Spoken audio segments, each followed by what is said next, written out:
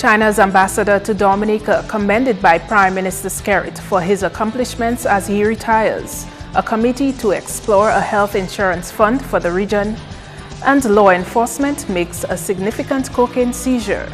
I am Idona John Baptist with the Channel 5 News. Details after this.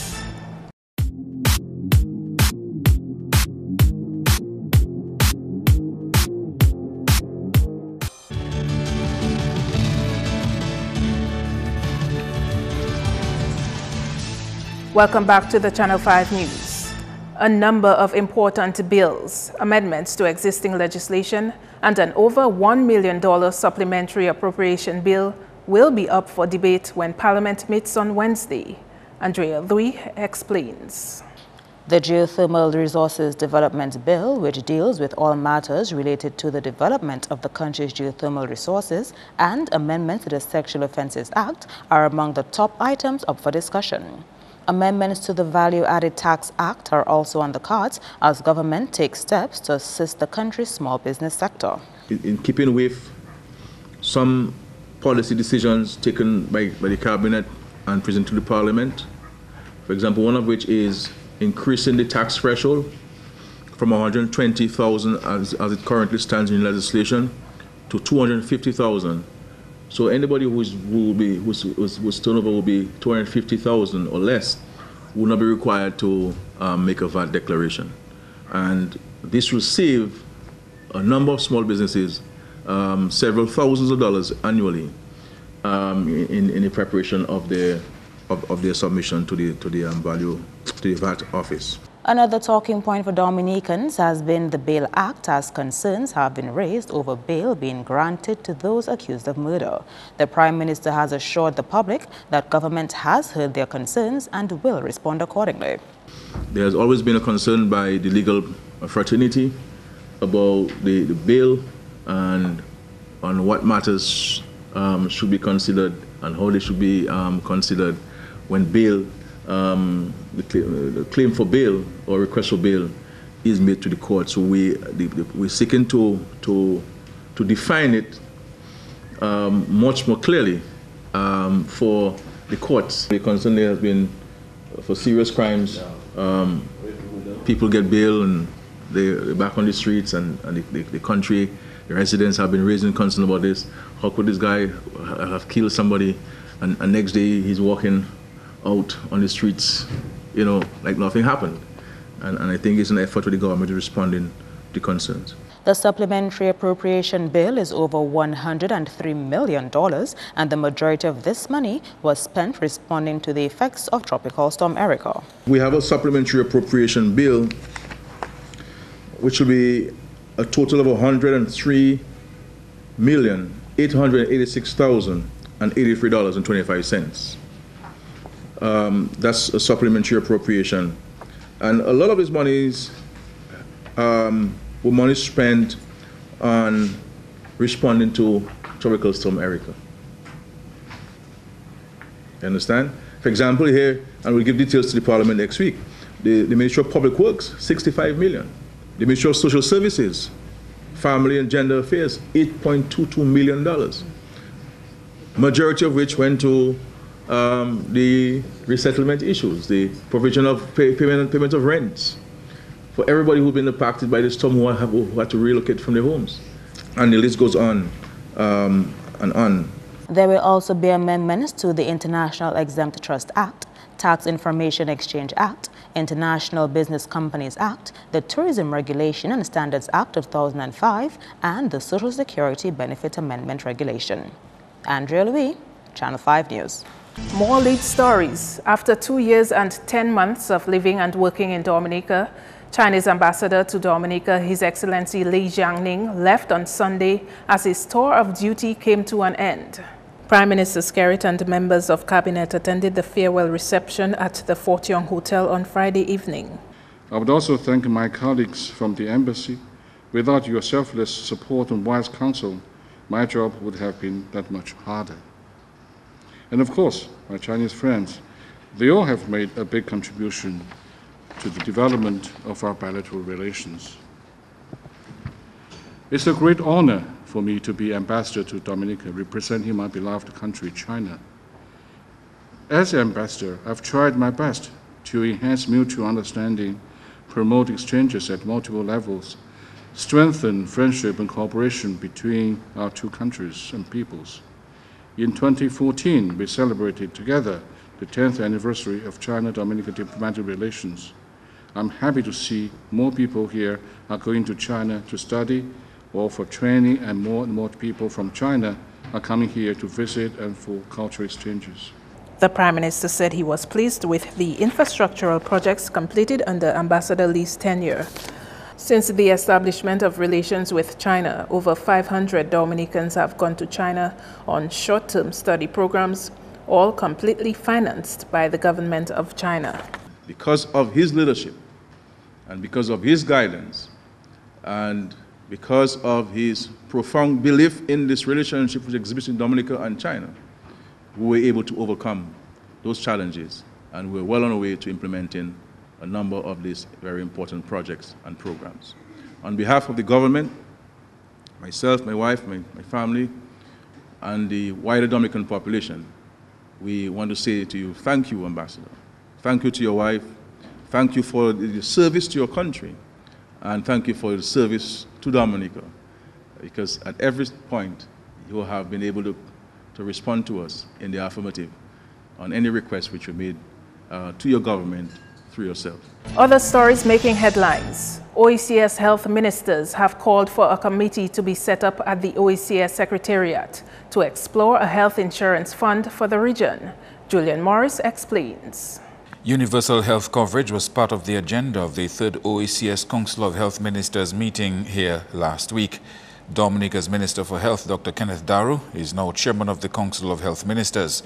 He told Channel 5 News he supports the creation of a sub-regional health insurance plan. Where with the revised treaty of Basta that people can now move from island to island, especially where the governments of the respective islands would have invested in centers of excellence, move along with the flash of a card where you could access a specialized service in one of the islands. And we just decided at a meeting that a committee be set up at the OECS Commission to really look into the issue of the sub-regional health insurance scheme. Dominica, like the other 191 member states of the United Nations, has agreed to try to achieve universal health coverage by 2030 as part of the UN's Sustainable Development Goals. Universal health coverage means that everyone receives the required health services without suffering financial hardship when paying for them. In the name of universal health coverage, Daru hopes at least within the next few months there'll be quicker action towards a regional health insurance scheme. I mean, if you ask me from where I see it, I think this discussion has gone on far too long.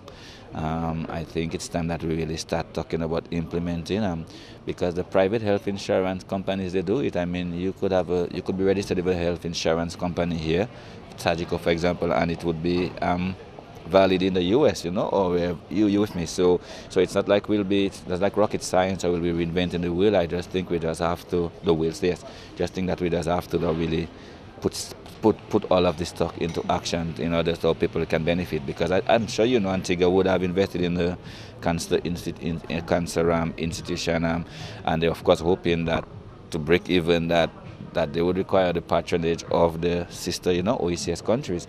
Meantime, a Trinidadian health economist has offered his expert advice to the Dominica Social Security on government's intention to introduce health insurance for some single mothers. Government 2016-2017 national budget has allocated 5 million EC dollars for creation and administration of a pilot health insurance facility for single mothers and their children.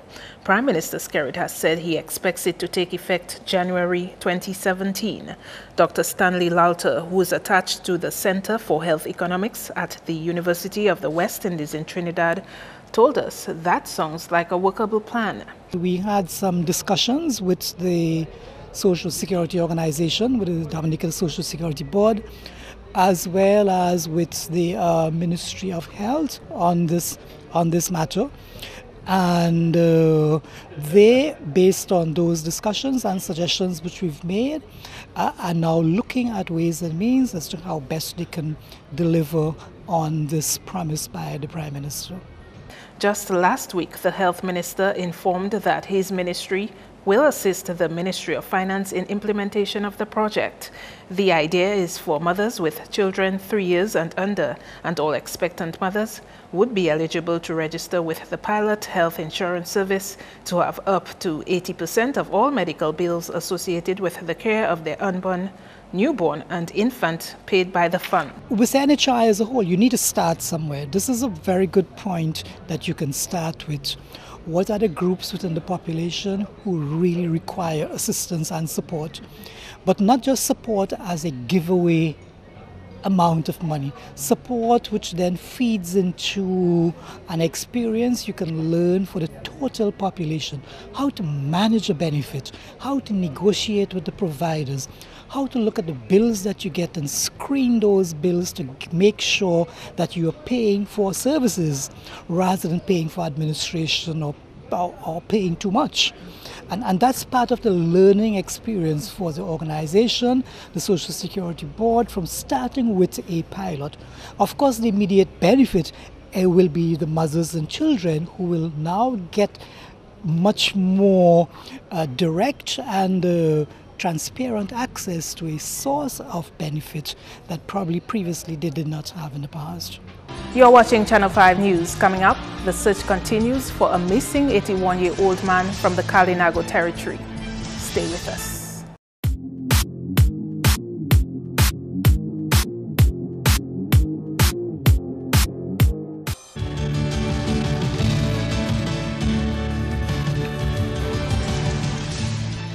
Thanks for staying tuned.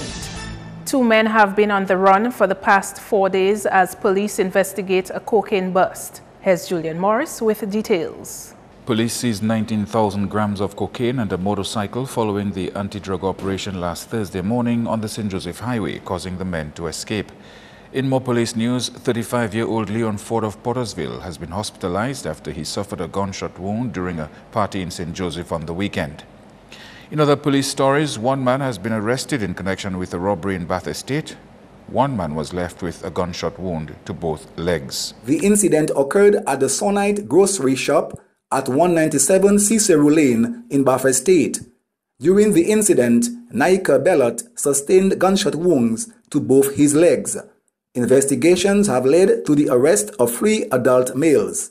Yannick Patrick and Nashon George, both of Yampis, have been charged with shooting with intent, and Patrick Telemark of Mont Prosper has been charged with conspiracy to shoot Naika Bellot. And Steve Dorival of Tarish Pit is in police custody after he reportedly burnt the face and leg of Osama Felix and his son, both of Bath Estate. Dorival has been charged with causing grievous bodily harm and assault. It's more than 2 weeks since an 81-year-old Salibia man has gone missing. Etienne Charles reportedly left his home on the 4th of October for the Kalinago Council office, and according to his daughter, she has not seen him since.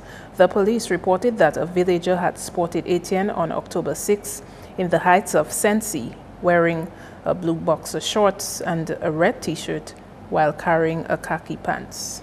In other news, head of a major regional fuel distributor says the matter of asking government to review its current tax structure on fuel is not one it would question.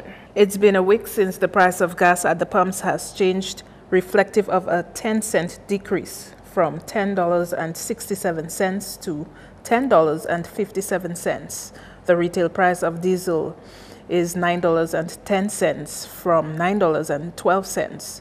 Although, according to the Chief Executive Officer of Rubis Caribbean, lower taxes would result in reduced fuel prices, he does not generally have a problem with government's existing tax on fuel.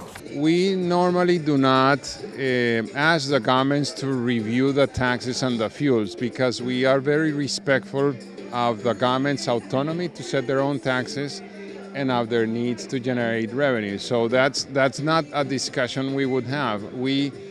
We take the taxes that the government sets, and as long as they are equal for everyone, we are okay. Of course, if the taxes are lower and that it results in a lower fuel price and that results in higher consumption, it's better for us. but the government has total autonomy to set the taxes that they need to set at the level that they need to set it so that they generate the revenues that they require to run the country.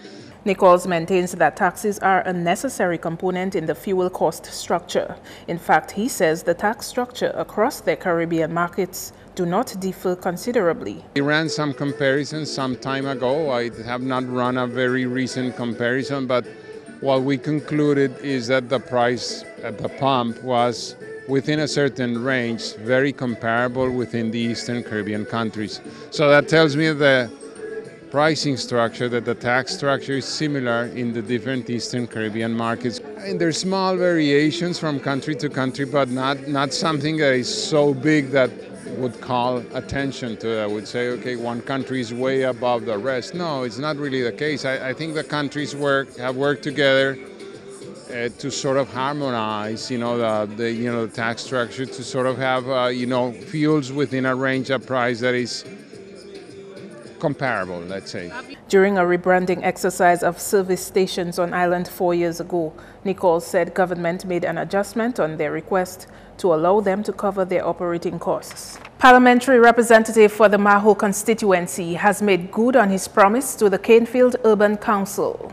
At the inauguration of the new council 2 weeks ago, Honorable Rayburn Blackmore promised to help obtain a tipper truck to assist with the cleanup and beautification works of the council. On Friday, Blackmore presented a check of $150,000 to the council for the tipper truck.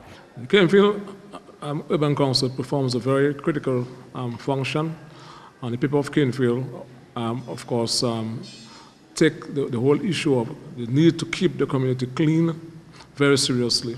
I'm looking forward to see the proper usage of that truck and to ensure the entire area in Canefield, not only the main road, but all the streets and the other areas like up the road leading to Yanda, Upper Rogie, Canefield East, River Estate.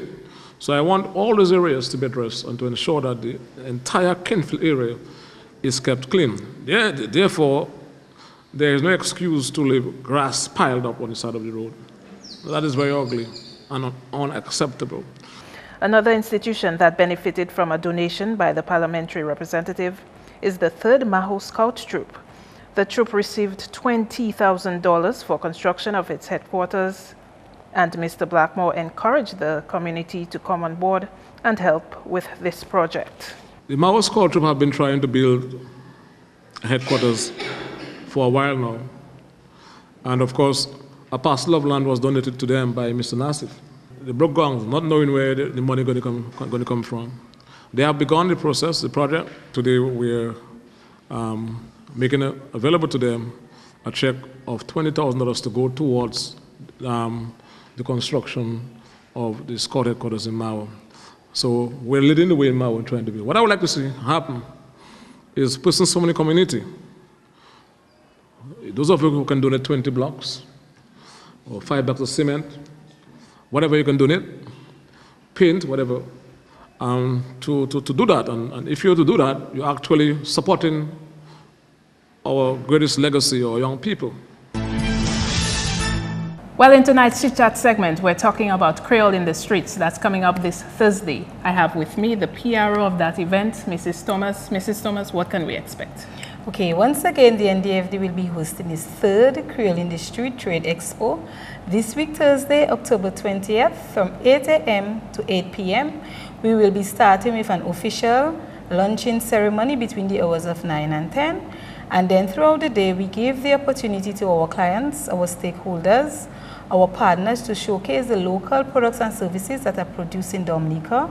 And we are asking the entire nation to come and spend the day with us on Great Marlborough Street, where you'll get the opportunity to see the products that are being produced here, to taste, to sample some of them, to interact with the entrepreneurs. And at the end of the day, you can place some orders from them, which you can collect later on. We are also going to have the Midnight Groovers, who will bring down the curtains on this year's event from at least 6 o'clock p.m. to at least 8 o'clock p.m. So once again, we're inviting everybody to attend. Great. So if you're looking for a place for local cuisine and products, this Thursday, Creole in the Streets is the place to be. Sports is next with Kenny Williams.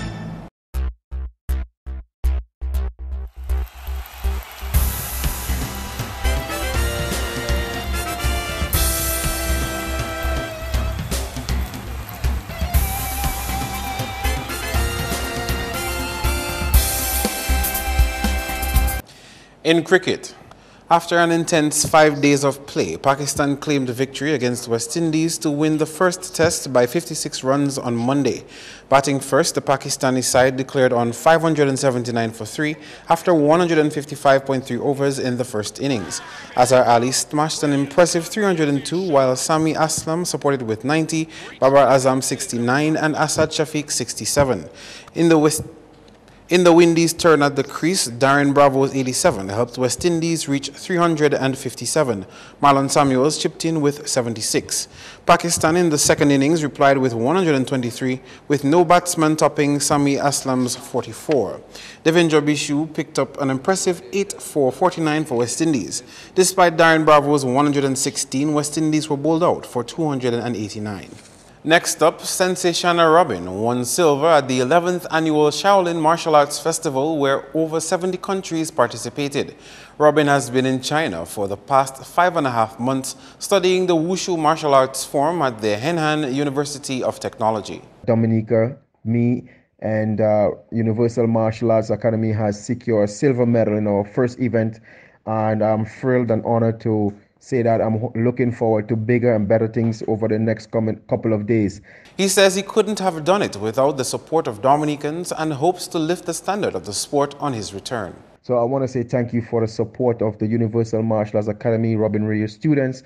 I want to say thank you to the Dominican public for your continuous support and backing me up and giving me the courage and the strength to do what I do.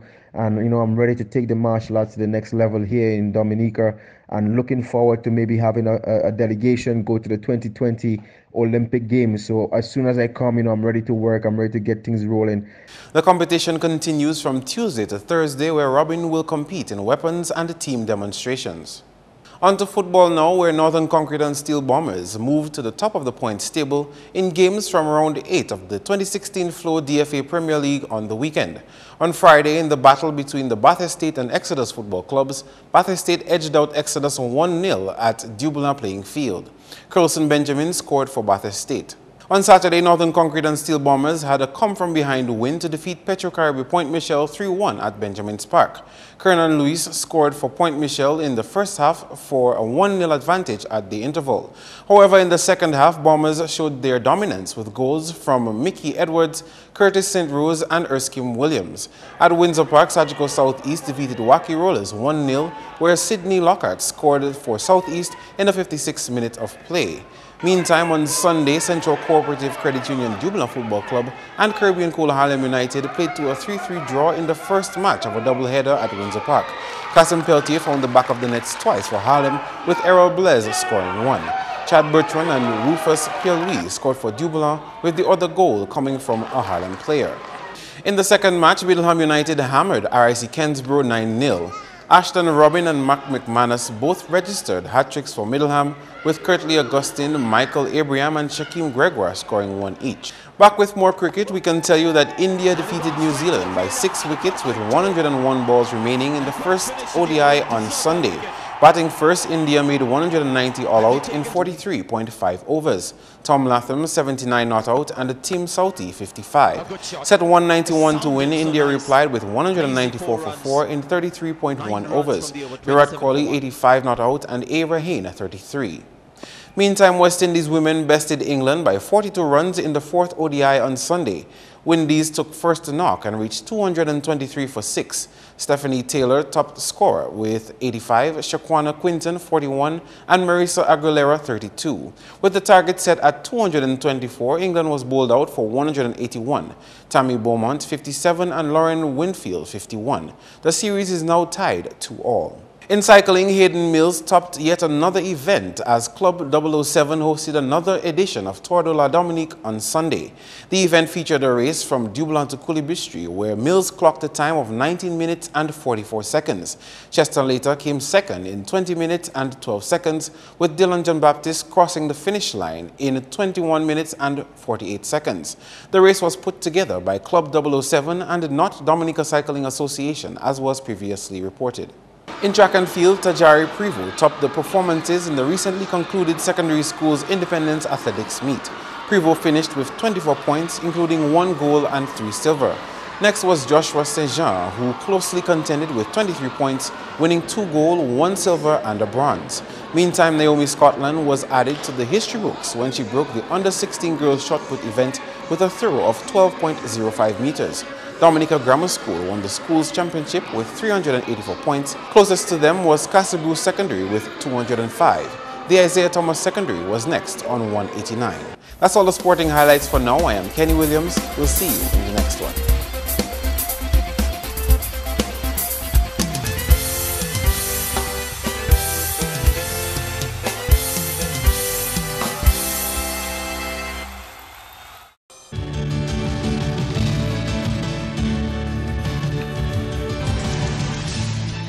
The weather forecast is next. Good evening, Dominica, and welcome to tonight's weather broadcast. I'm your presenter, Marsha Alexander. We begin by taking a look at earlier infrared satellite imagery and what it showed. Despite some weak unstable conditions, fair to partly cloudy skies were reported across Dominica during today. Now, taking a look at earlier visible satellite imagery and what it showed. Some low-level clouds which developed across the central and eastern portion of Dominica during the afternoon. Now, taking a look at earlier radar imagery and what it indicated, some scattered showers mainly to the east of Dominica. Tonight's weather is expected to be fair to partly cloudy with a few scattered showers, and similar conditions can be expected into tomorrow. Sea conditions are expected to be moderate in open water with waves peaking near 7 feet. Small craft operators and sea bathers, you're advised to exercise caution. For the next 3 days, a high pressure system is expected to result in fair to partly cloudy skies with a few scattered showers across the island during the next 3 days. For the rest of the Caribbean tomorrow, fair to partly cloudy skies with a few scattered showers can be expected throughout most of the region during tomorrow due to the dominance of a high pressure system. Our international cities forecast: clear skies expected in New York and Beijing, and partly cloudy skies expected in Miami, London, and Caracas. Sunrise tomorrow will be at 5:58 a.m. and sunset will be at 5:43 p.m. Please remember that we are in the hurricane season. For more information, you can call the weather hotline at 447-5555 or visit the website at weather.gov.dm. Thanks for viewing. Have a good night. To end the news, the headlines again. China's ambassador to Dominica commended by Prime Minister Skerrit for his accomplishments as he retires. A committee to explore a health insurance fund for the region, and law enforcement makes a significant cocaine seizure. Feel free to contact us at news@mon17thOct2k16NewsResend.com. You can also access our past newscasts on our YouTube channel. On behalf of the production team, I am Idona Jean-Baptiste, and to all our viewers around the world, thanks for watching. Join us tomorrow.